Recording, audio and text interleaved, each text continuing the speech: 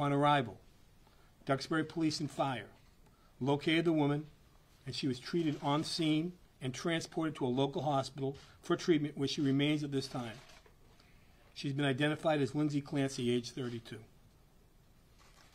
First responders subsequently located 3 children in the homes under the age of 5, unconscious with obvious signs of severe trauma.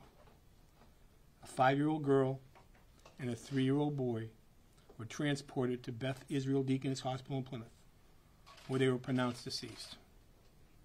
A 7-month-old infant boy was med-flooded to Boston Children's Hospital, where he remains for treatment as we speak. Duxbury Police contacted the state police assigned to the DA's office, and the investigation commenced. Since 6/11 last night, when the Duxbury Police received a 911 call at 47 Summer Street, to this very moment, investigators with Mass State Police, Duxbury Police, and other first responders, and our office, have been working this case around the clock.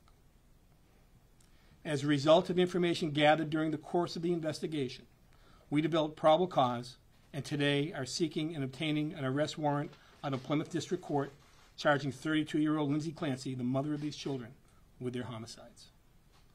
Lindsay Clancey, as I stated, is being treated at a Boston hospital. As soon as able, we will be arraigning her on the 2 charges of murders and the deaths of her children. As stated earlier, this is an active and ongoing investigation by the Mass State Police and the Duxbury Police.